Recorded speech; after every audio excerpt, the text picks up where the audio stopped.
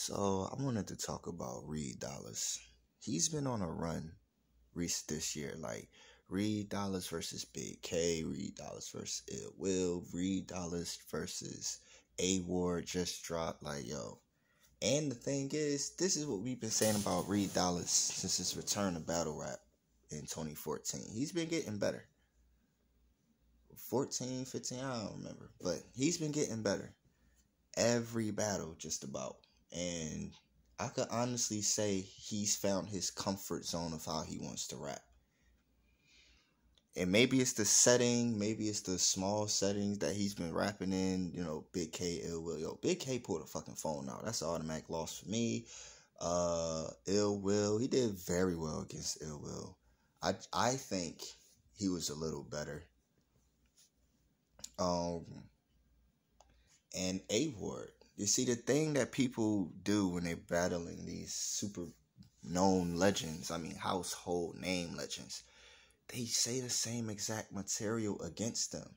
How many times, like, put up Low Deluxe battles since Hollow to Die. They all saying the same shit about him.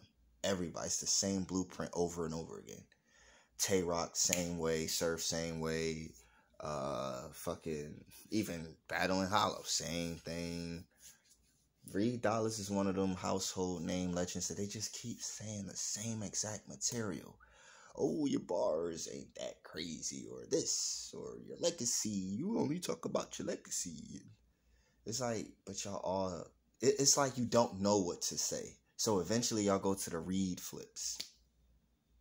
And it's cool, but then he do Reed flips, and he be having good Reed flips. I think he's been winning a lot with a lot of legacy material, and he still, to me, hasn't reached the peak of what he could say with his legacy. Like, maybe he hasn't said it to the right person yet. Maybe he have.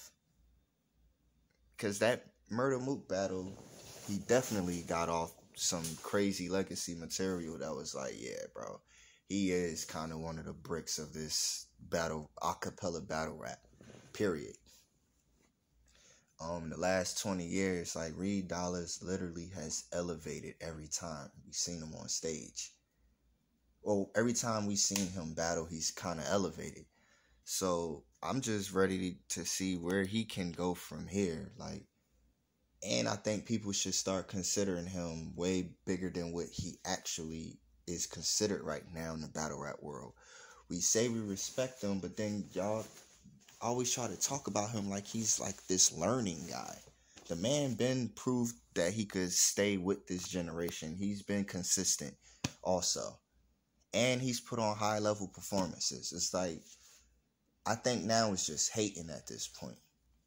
Y'all really don't be trying to shed a light on Reed Dollaz even when he's doing good. And really ever since that Murder Mook thing, like, niggas seem like they want to shadow ban him or some bullshit. I think that shit whack. Like, y'all sit around and talk about money that y'all don't have nothing to do with. Y'all talk about everything else in battle rap except the things that matter, and it's plenty of things.